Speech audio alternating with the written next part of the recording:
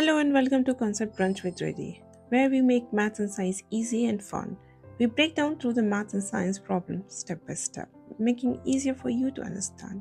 In this video, we'll exploring exponent power, or indices, or laws of exponents, or surds, or scientific notation according to the different name, but the same thing, on the basic level to advanced level. So, let's start with the basic concept. First of all, we'll go for the definition. An exponent refers to how many times a number called the base is multiplied by itself. For example, let's take the general thing, that is your a to the power n. We can just write as a times a times a times a times, and so on. We can write till n times. So this last a is till n times. Okay. Let's take an example. Okay, so I'll take an example. Okay, for example, suppose 3 to the power of 4. So we can write 3 times 3 times 3 times and 3. Okay, and we can write as a 81. Over here we can say that this 3 is your base. Okay, and the 4 we can say as a exponent, or we can say indices as well, depends. Okay, the laws of exponent on the basic level. There are 5 types of basic rules we have to follow. So laws of exponent, in some books they write as a laws of indices as well. Okay, INDICES. Okay, so basically the terms of indices and the terms of exponent are simply the different names for same mathematical rules. Let's start with the mathematical rules. First of them, the product of power rule. So product of the power rule, in that it says if the bases are same. Okay, for example, a to the power m times a to the power n, simply we can write a to the power m plus n. So bases are same, power will be added up. And just opposite in a quotient of the power rule, a to the power m divide with a to the power n, we can simply write a to the power m minus n. It's very easy to remember, right? So let's take an example for this.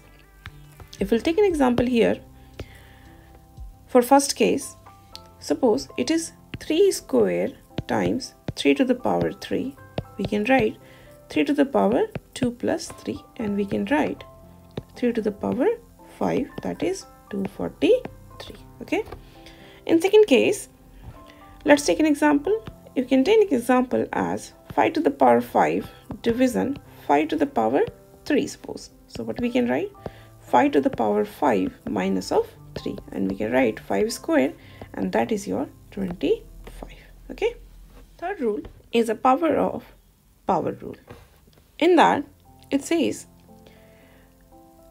a to the power m to the power n, simply we can write as a to the power m times of n. For example, over here we can write as a, suppose 3 square to the power of 3, right? So we can write 3 to the power 2 times 3, that is 3 to the power 6. Okay, next one is the power of product rule. Power of the product rule is ab to the power m, we can break it a to the power m times b to the power m. For example, 2 times 3 whole square, we can write as a 2 square times of 3 square. Okay, and we can simplify afterwards. We can write as a 4 times 9 also, and you can write the answer as a 36 also. Next, zero exponent rule. In that, something to the power 0 is always 1. Doesn't matter what it is. It can be million, trillion, if something to the power 0 is always 1. So simply we can write as a plus b to the power 0 is also 1. 5x squared to the power 0 is also 1. Simply 6 to the power 0 is also 1 only. Okay. Thanks for watching. If this video helped you understand exponent power better, make sure gives a thumbs up. If you have any question or if there is any topic you like to cover with me, drop a comment below. I'd love to hear that from you. And please share it with your friends and classmates who might also need a little help with exponents. Thanks again for watching. I will see you in next video with medium and advanced level for the next video. Link is in comment section. And for you, a challenging question is this. Please answer it in a comment box. I will love to see the answer. If the answer will be correct, I'll give a thumbs up. Thank you. Bye-bye.